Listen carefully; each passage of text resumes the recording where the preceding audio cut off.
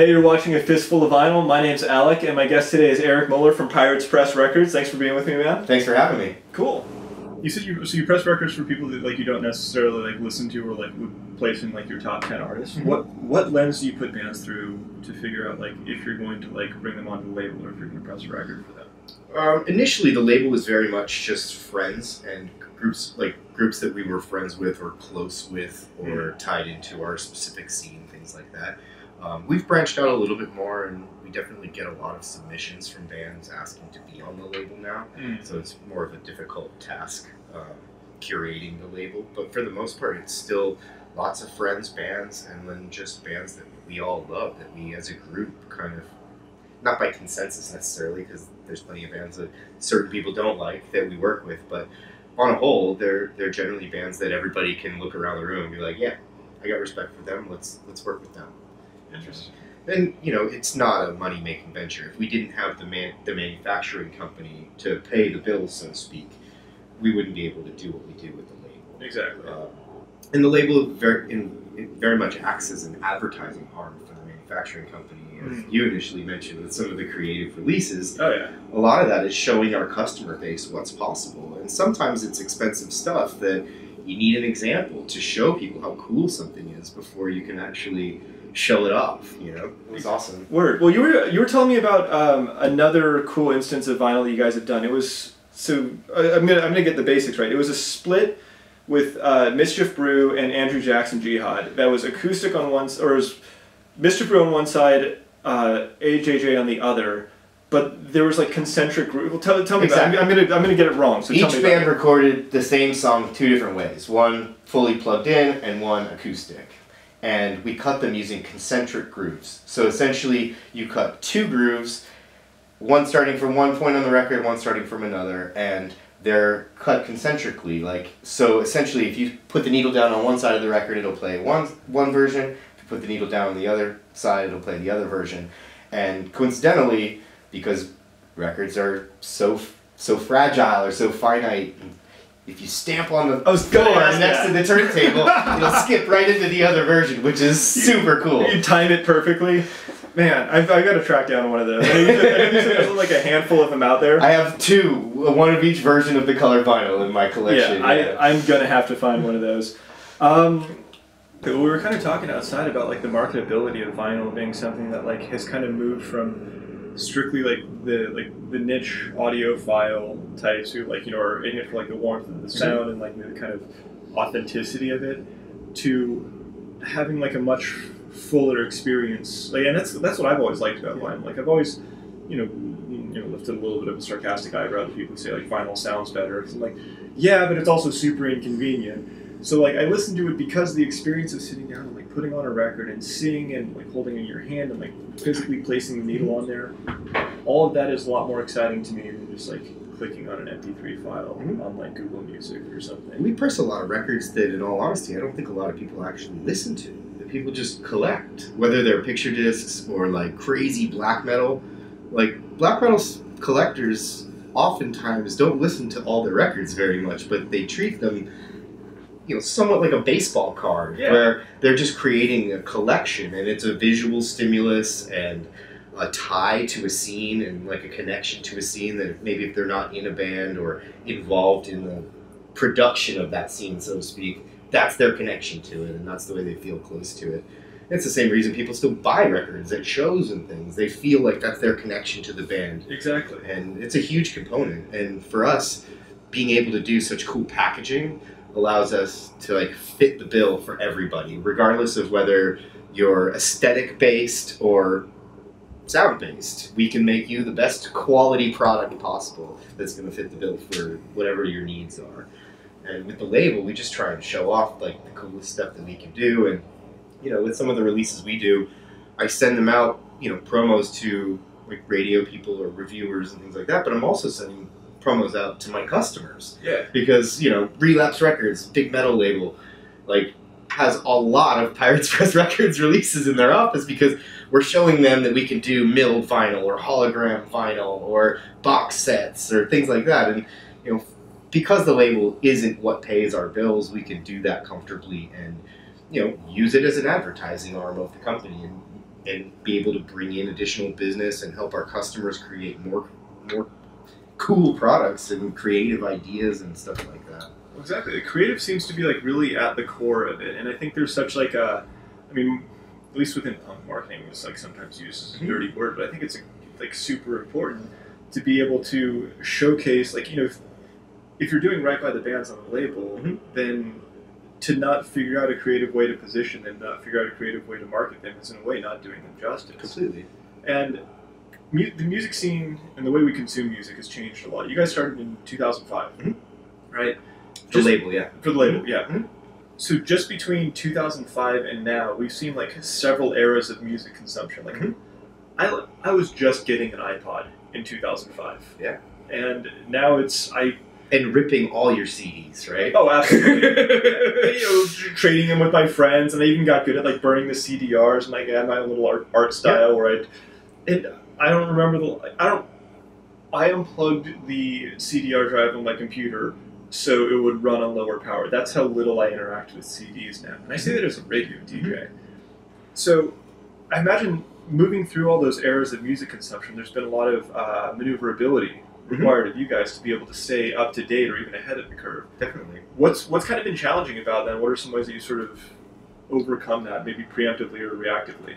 Well, I think we see the trends faster than a lot of other people in the manufacturing sector. Sure. Just because we're working with so many different clients. A lot of vinyl manufacturers are working with fewer clients who do larger runs, and our specialty is really small and mid-sized labels and keeping them happy doing 250 or 500 records. And because of that, we're just dealing with thousands of labels. So we see the trends really often. Like, we're getting, 150, 200 records back each week sometimes. So looking through them, you see what's going on and what's changing and the trends. And we work with our factory to kind of develop new things as ideas get stale, so to speak, or when other manufacturers figure out how to make a particular type of colored vinyl and it's no longer unique to us, we try and come up with something new. And like with the hologram vinyl that we just introduced in October, nobody else in the world can do that stuff, and so we're the only people, and we try and always kind of have some of those things. Same with the Flexies. We developed the machines to make those in the Bay Area, and for the last 8 years, we've been the only company making them. Yeah, those things are nuts. I'm gonna pull one of these out.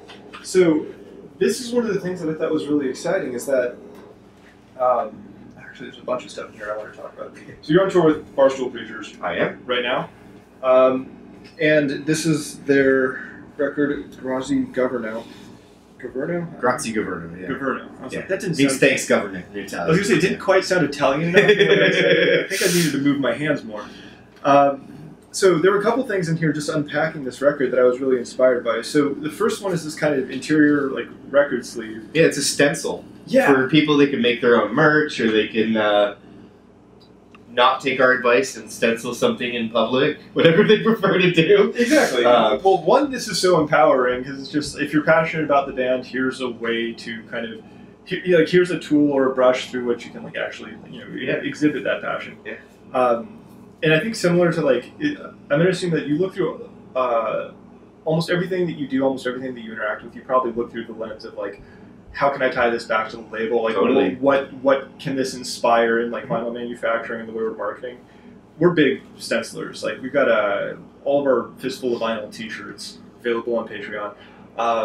Are just we've done with stencils and spray paint or black shirt spray and stencil and bleach. And it's cool because it makes a completely unique thing every single time.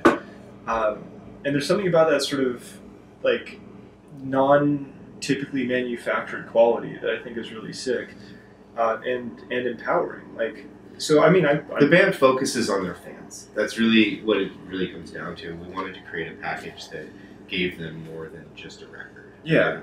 It's cool looking, if that's all you're going to do. Like, the record came in that die cut, and the colored vinyl especially, you see it through the die cut holes, and it's brilliant. Yeah. But for people who actually want to take it a step further, it's, it adds another dimension to the package, which is fantastic. Give him a shot at this right here. Yeah, and I understand I say this with the highest praise. The coloring on this vinyl, which is beautiful, is the most boring part of this record. There's so much other bullshit going on. That's because you didn't get the lava vinyl, because it sold out in about 2 weeks. But yeah, we made a few different versions. I think there were 7 different versions of vinyl for that one. So a lot of them were actually packed with that stencil behind the jacket. So if you saw them in a store or on the merch table, you can easily see what version it is too, which is kind of nice for people. Nice. Because like you said, it's a marketing point of the record. Whether or not you want to use that word, if it's punk enough to use the word marketing or not, but who gives a shit, really? The further I get into the punk scene, the more I experience the punk scene, the more, one, I get frustrated with gatekeepers, like people trying to delineate like what is and isn't punk. Yeah. And like I've put out, we're close to 300 videos from all sorts of different bands. Yeah. And I would almost go as far as to say that like every band we've worked with is punk in a way. Because to me, like punk is more like an ethos. It's that like DIY self-empowerment. It's the engagement with fans. It's the desire not to like not care about expectations and do what you want to do. Do what you want to do, and recognize the humanity in yourself and everybody.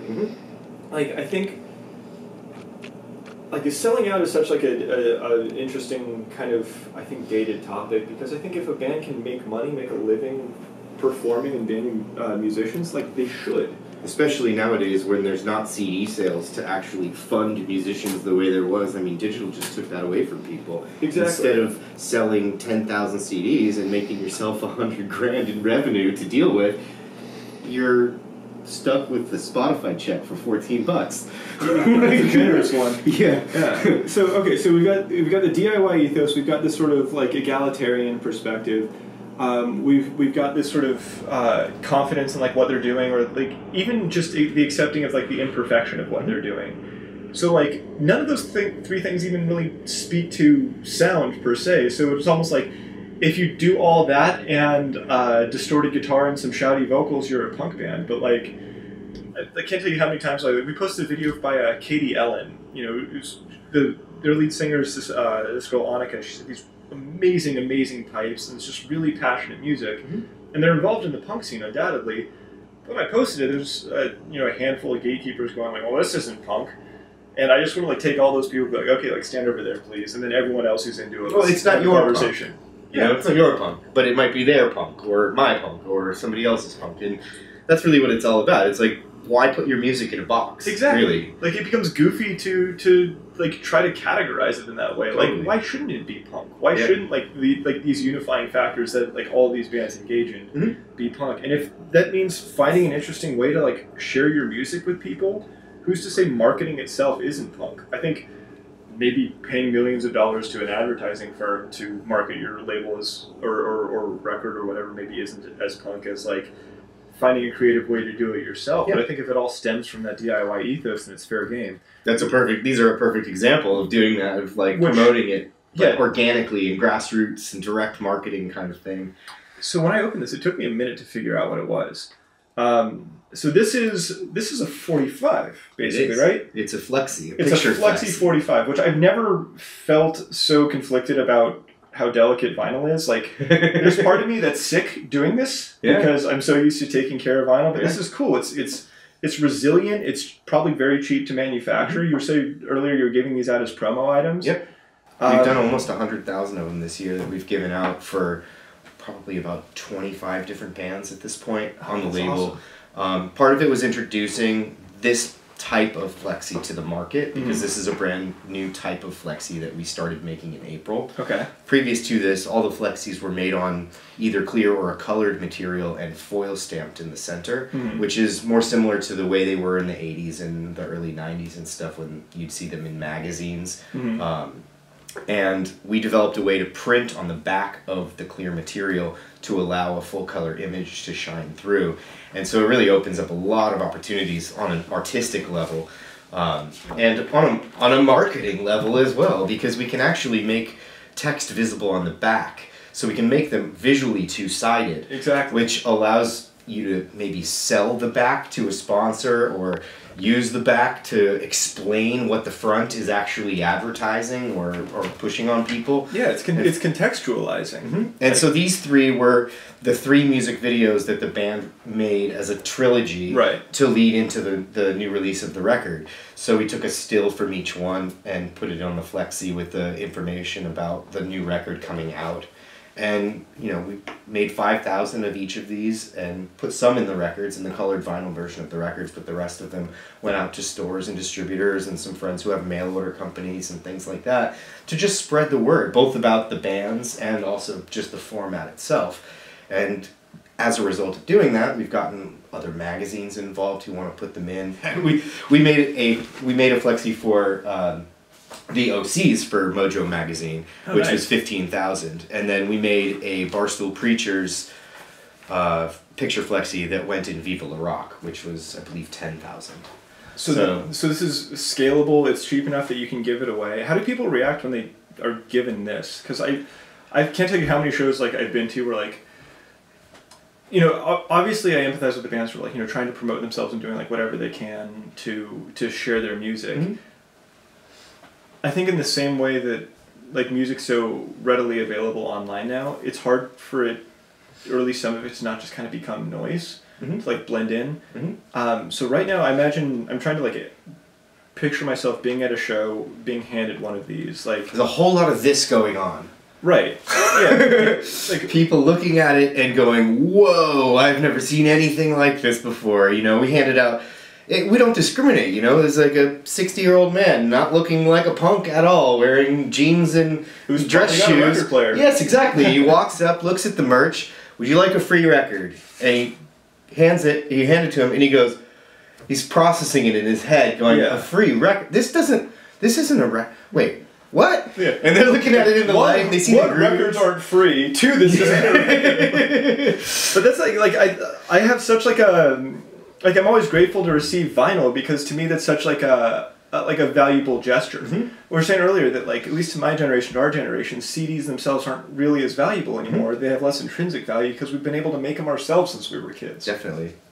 This is like I don't know, it has like a little bit more of like a mystical quality to it, where you're given this and you don't quite understand how it works yet, and then you sort of get it conceptually, and it's valuable. You're being given a record. This is something that somebody put maybe, you know, as much thought into as they did a CD, but this demonstrates that like that thought and worth so much more. Yeah, I mean, we handed them to tons of kids last night at the show. I mean, the Interrupters, who's the headlining band on the tour, they bring in lots and lots of kids under 15, under 16. Sure. And they're coming up to the merch table and looking at T-shirts, and you hand them a free record, and they go, "Oh, I don't have a record player." Oh, and our answer is, "Christmas is coming up." You understand you're like ruining them financially for the future. Oh yeah, completely, right? Like, completely. I love collecting records, but whenever somebody asks like, "Should I get into it?" I go, "No." It's like the least practical, most expensive hobby you will have. Like if you can avoid it, by all means avoid it. But if you're in, I would love to talk to you about it. The one thing is these are nice and thin though, so you could collect like 1,000 of these in the same space as like 20 LPs. Exactly. They're lightweight. Yep. And they're like baseball cards for record geeks, basically, right? That's super rad.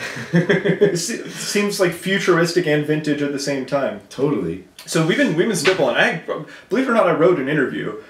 We've covered a bunch of it so far, but let me see. Actually, damn, we've covered a lot of this so far.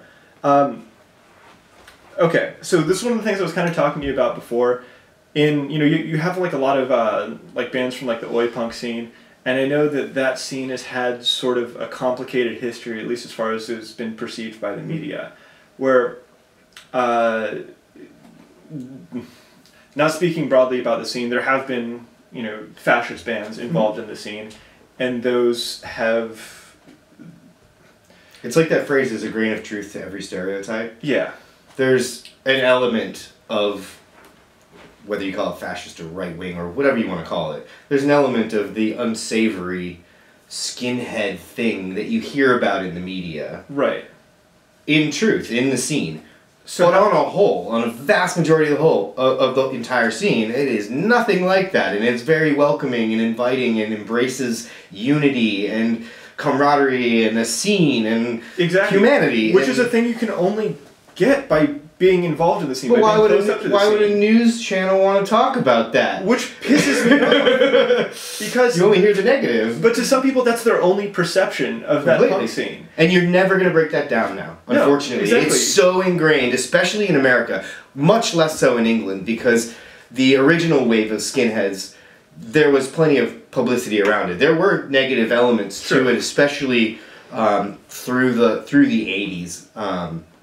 Parts of it got way more political, and it wasn't a good thing for a lot of people to associate themselves with, especially when the American press really went gung-ho after skinheads. Right. And in America today, there's still plenty of people who call themselves skinheads, that your first wave of English skinheads would look at them and go, they're not skinheads, they're boneheads.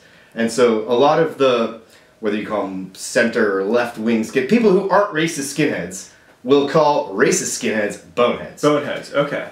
Cool. Well, I appreciate the differentiation in terminology, because in a way there's two groups using the same word, and while there is overlap between the groups, it really pisses me off that it's like I hate that punk is seen that way, because there are some just absolute dickheads ruining it and using like the punk name and the punk scene to perpetuate this racist phobic agenda, when there are so many bands who are involved in the same scene and maybe even up to this point using the same terminology who are being grouped in with them, who want nothing to do with them. Yeah. And it's really frustrating. So I mean, it just comes down to there are a few good bands out there who are politically well positioned and have fan bases and can be a spokesperson for the good elements of the Oi and skinhead scene.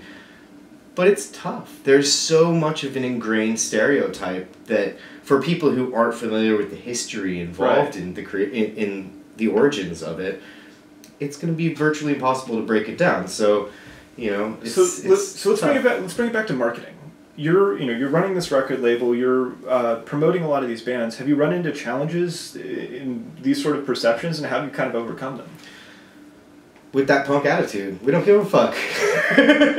Pardon the words, but yeah, I mean, ultimately, it's just about doing what you want to do, and we hold a lot of value in that scene. We have lots of friends who have lived their entire adult lives with that as part of their identity, and we embrace it. And the music and the bands who embrace that are bands that we like, many of them. There's plenty that we don't, but we tend to work with bands that we like the music, first and foremost. Obviously, the politics should be in line as well, but ideally, yeah.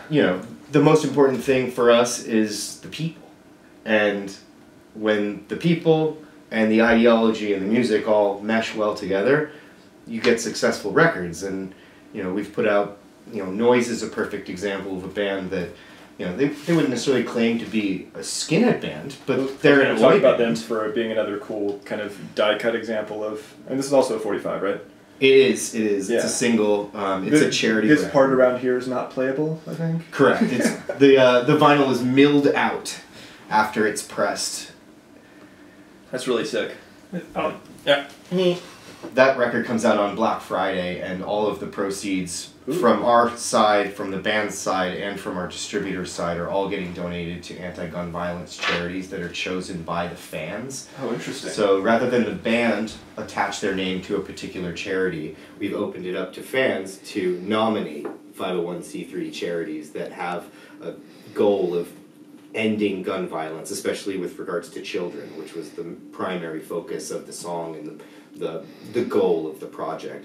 So first they nominated, and then we'll have a voting period where people could vote, and then we'll give money we'll basically divvy up the money 3 ways and give it to the 3 most voted on charities. That's really cool. I mean, maybe not especially, but this week we're in California. The shooting in Thousand Oaks just happened a few days ago, and it's too common that we're having that conversation. Well, that's what I was going to say. It's to. Maybe it's not even fitting for this week, because this has happened so many goddamn times. You could have just said that line. What week are we in the year? Like 40? You could probably say that 20 of those weeks. If you're in Chicago, you could probably say it every day. God, yeah. It's so frustrating that the conversation is so immediately kind of hijacked as being strictly about like firearms rights, and like, that almost preemptively it seems like there's like the counterattack before there's the attack, where like, typically conservative commentators and politicians will say like, look, they're going to try to take our guns away over this, like we're not going to let them, like California has like the worst gun laws or whatever, like, where that seems to me like a very secondary problem to like, why do people think this is a necessary thing to be heard? Why do people think that this is the right way to display like their political ideologies or or like the amount of strife that they have themselves, be it personal, political, societal, what have you. How do they get to the point to decide that like going and shooting innocent people is the best way to display that? Ultimately, I think it's a conversation about mental health problems. 100%. Because there's plenty of people who can own a gun safely. Oh, yeah. And can be responsible with a gun. And given the history of our country, people have the right to own firearm. And the issue that can really confront this in a big way is the mental health problems. 100%. 100%. And yeah, it's... I don't know. This is something we Thank you, Ronald Reagan. Oh, God. This is something we talk about for hours. I get really agitated when we're talking about this. I'm going to tie it back to punk by asking, do you think there's a responsibility for punk bands, being a traditionally activistic culture, to have a voice or have an opinion on stuff like this, or even just like have a platform that they kind of dedicate their own messaging to? Definitely. I mean, everybody's people. Everybody's a person, and everybody has their own opinions. And when a band can form and create a consensus amongst the band to project something that's political, it's not common in mainstream music. No. But it is common in punk. Whether it's vague or more specific with regards to a particular topic, doesn't really matter, but ultimately, we're political people. As people living in a society, we have to take responsibility for what goes on in our lives, in our society, in our towns and cities. And if you don't do that, arguably you're not being responsible. Yeah, especially if you have a stage to do it on, then it seems to me you have that responsibility to figure out what you're passionate about, figure out like what change would benefit society as a whole, and try to perpetuate that stage because you have a listening audience. And sometimes it means minimizing how political you are, because you don't want to necessarily isolate people, because the effect of having somebody become a fan of your music or art and then perhaps changing certain elements of the way they think because of the things that are coming out of your mouth is great, but you have to get them in the door first. Exactly. So you can't be too forward with your political message unless you're a Rage Against the Machine kind of artist where you already have an embedded enormous fan base, Well, it's funny you bring that up. I had an interview with Pat from Anti-Flag, and I was talking about kind of my introduction to their band. I was on a trip with my family. I had a handful of their CDs that somebody had burned me, because this was like 2005, or even earlier than that. But there was I told him, he was okay with it. But there's so many messages in there that were challenging for me, being like 11, 12, 13 years old, because to me patriotism had been taught as like an unconditional, stand up during the national anthem of the baseball game. Yeah, and so to hear something different than that and have it still be called patriotism was really interesting to me, because now it's developed my sort of perspective that the truest patriots are the ones who hold their governments accountable, who actually believe. There you go. But it's interesting because that was a very patient message for me. It took me a long time to get from like, whoa, this is different than anything I've ever heard, to like, here are the points of theirs that I agree with. And it's not all their points, but there's many of their points that like I've found that after a certain deal of like thought and like my own like moral and mental exploration, like make a lot more sense to me than they did initially as I matured. Well, we benefit as a society from dialogue, 100%. Communication, and if nothing else, provocative lyrics or provocative message from a band evokes it. Even if you hate a band because of what they're saying, having that conversation is beneficial to the whole. Exactly. And a lot of times there is that trajectory of like hearing the message, rejecting it initially because it disagrees with something that you've thought up to this point. And then it's almost like there's this sort of like counteracting factor of liking a band enough to like, all right, I'll listen to it again and think about it again, but only because you guys have made really good music so far. I know Rise Against for me for a long time. They had a song, Hero of War, that came out, probably 4 albums ago at this point. And that song was like really disconcerting to me at first because, I don't know, it painted like U.S. military operations in such a more clouded and like personally vexing way than just like, America going and bringing freedom to people. And it sings a song about a single soldier, one who's, facing PTSD because, they were in combat and they shot accidentally a non-combatant who was waving like a white flag. And just it's hard to even say now, like, what about that was so uncomfortable to listen to or was so uncomfortable to think about. But it was the fact that Rise Against had been a band that had, like, you know, been with me for so long and who I kind of trusted that, like, I'm going to try again to get the message out of this. And eventually, like, it changed my perspective where, I mean, I absolutely support, like, the plight of the soldier. I don't support war, but I support the plight of the soldier. And it seems to me the biggest personal sacrifice they make, tying it back to mental health, is, like, we get really sick when we're forced to kill each other. That's really bad for our brains. Yeah. And now we have to, you know, like, they come back, they, in many cases, don't get the amount of support that they need from, like, their VAs or from, like, the mental health care that they would receive here for, like, understanding what they've been through. And then it leads to these sort of, like, explosive moments where, you know, that's ultimately mishandled. Or there have to be countless people who've more or less been treated by music, though. Yeah. They're well, that is one getting of the best forms of involved therapy. in punk or getting involved in a scene that is welcoming to people of all perspectives and realizing that, you know, war is horrible, but this is an outlet for people to have a dialogue about what's going on in the world and in their own minds sometimes. And plenty of bands write really introverted lyrics and lyrics that anybody can, in a sense, interpret in their own way, but they're empowering. Yeah. And that's really, you know, something that we love as a label, is really passionate lyrics like that drive people to be better people.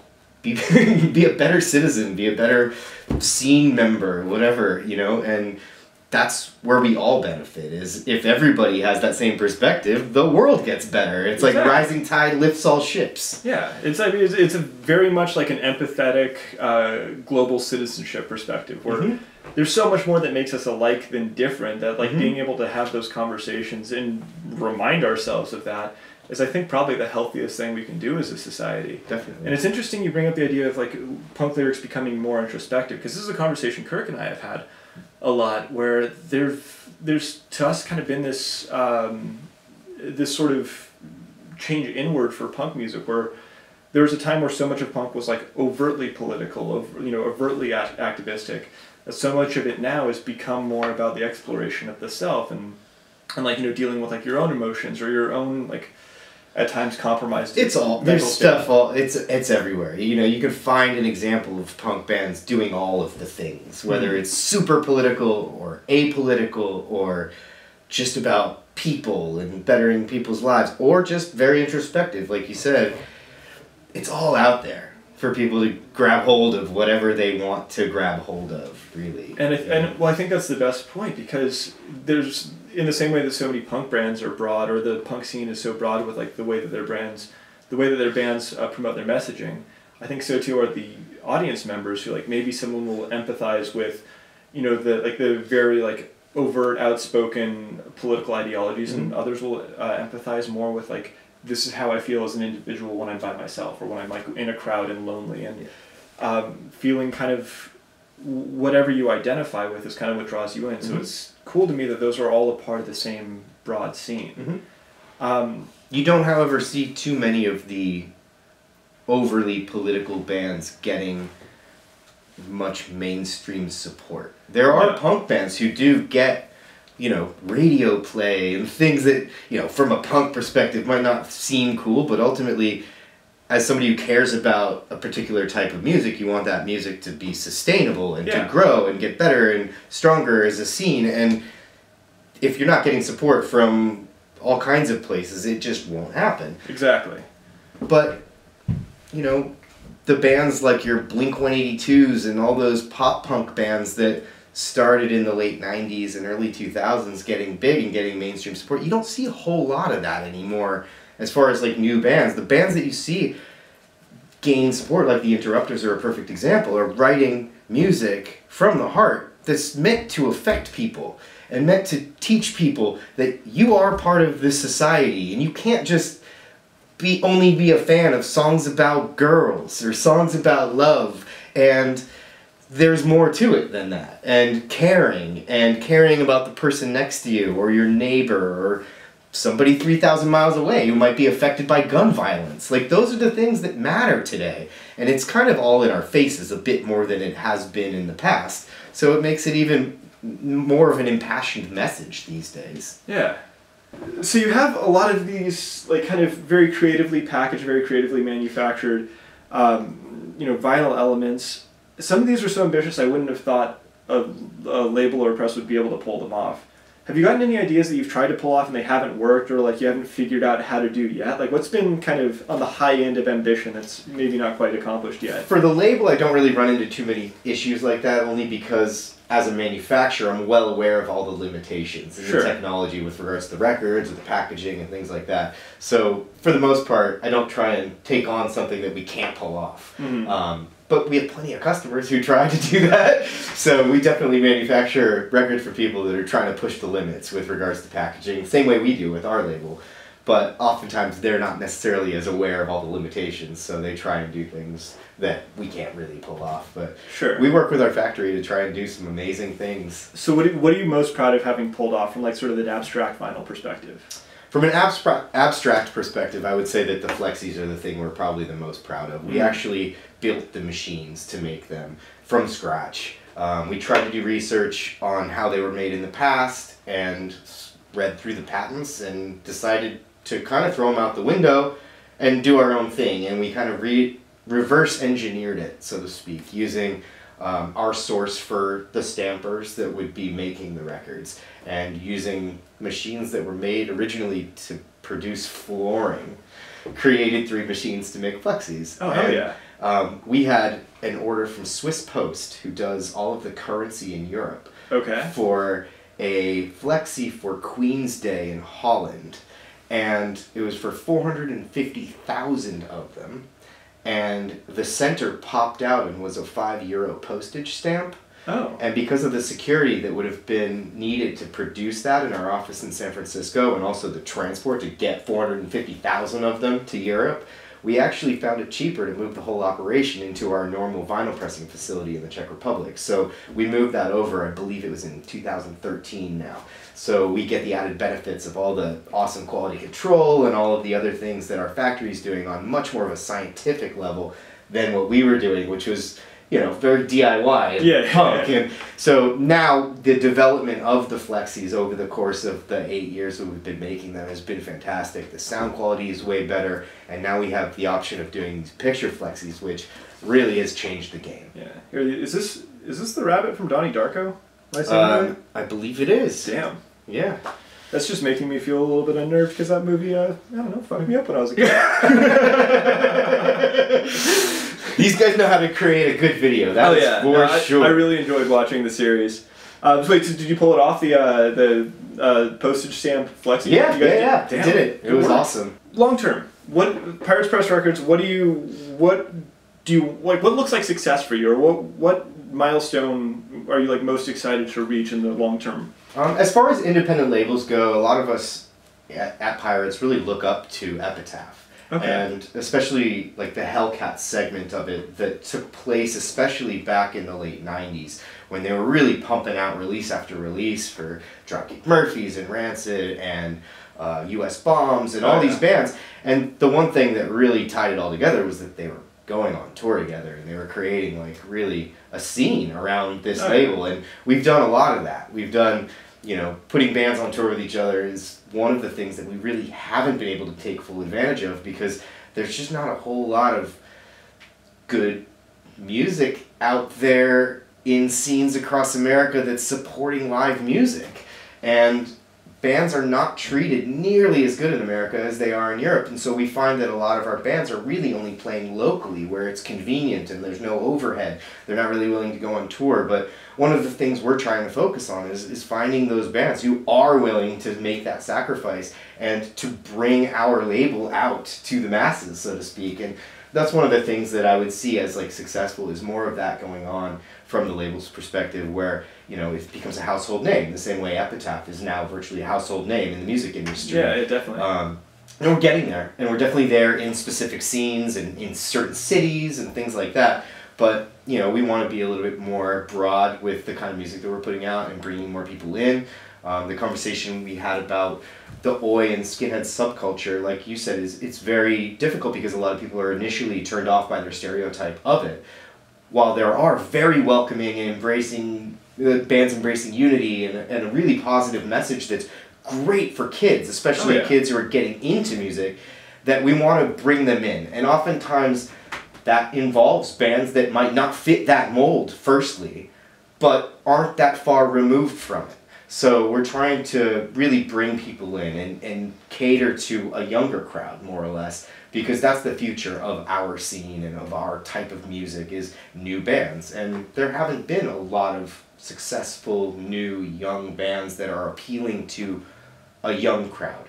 And that's one of the things that we're trying to focus on as a label through bands like the Barstool Preachers and, you know, lots of the other bands that we're working with, trying to get them to be more inviting to a younger crowd, because, you know, 30 and 40-year-old people aren't the market that we want to be pushing our records to. As much as they are the people who buy a majority of our records already, they're not the new group of people that we want to be starting to buy our records. It's the kids, because that's the future of the whole thing. Definitely.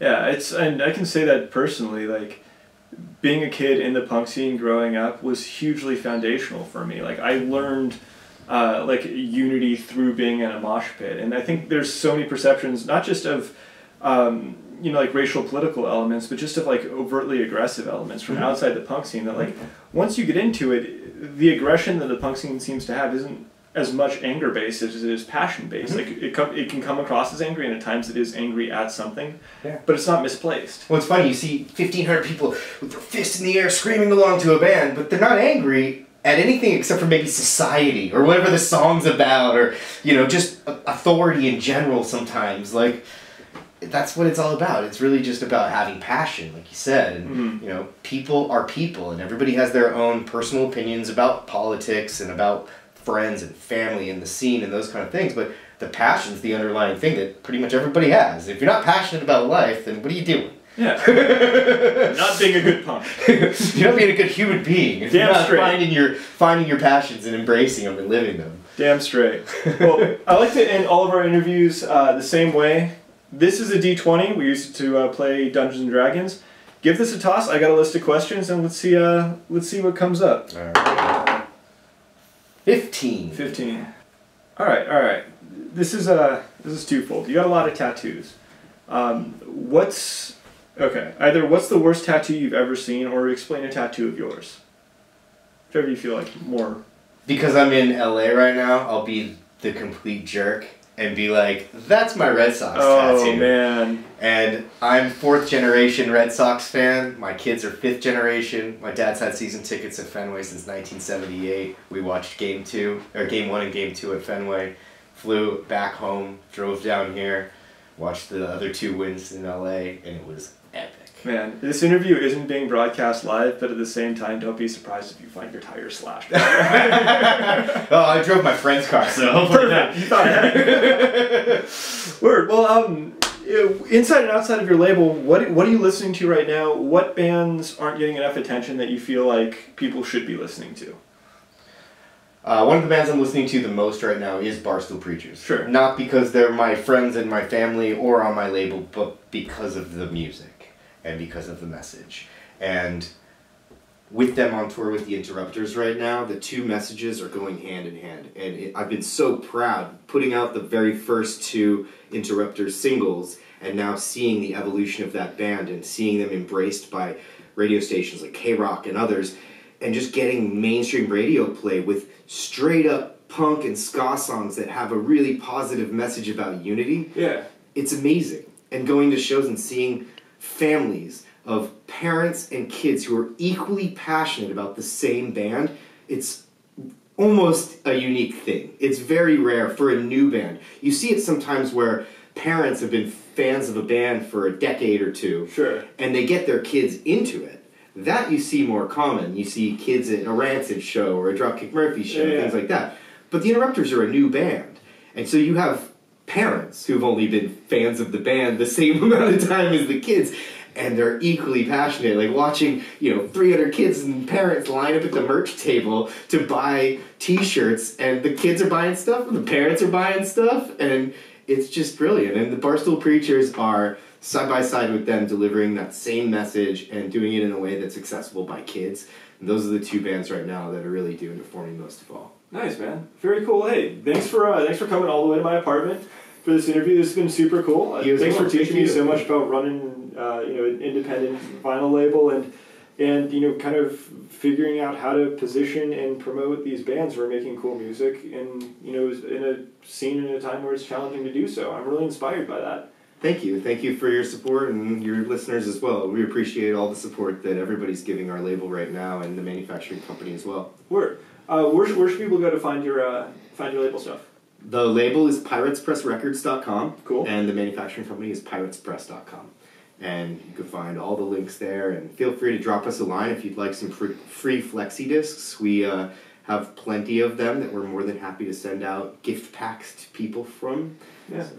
Mention Fistful of Vinyl, you get a 100% discount on those.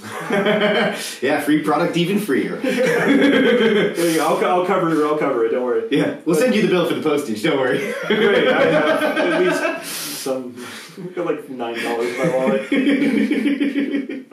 I'll just give it to you now. But anyway, man, cool. This has been awesome. Thanks very much, and thank you guys for watching Fistful of Vinyl. I don't know, fistfulofvinyl.com, fistfulofvinyl.com. And Patreon, Facebook, Instagram, all that. I'm so bad at promoting ourselves.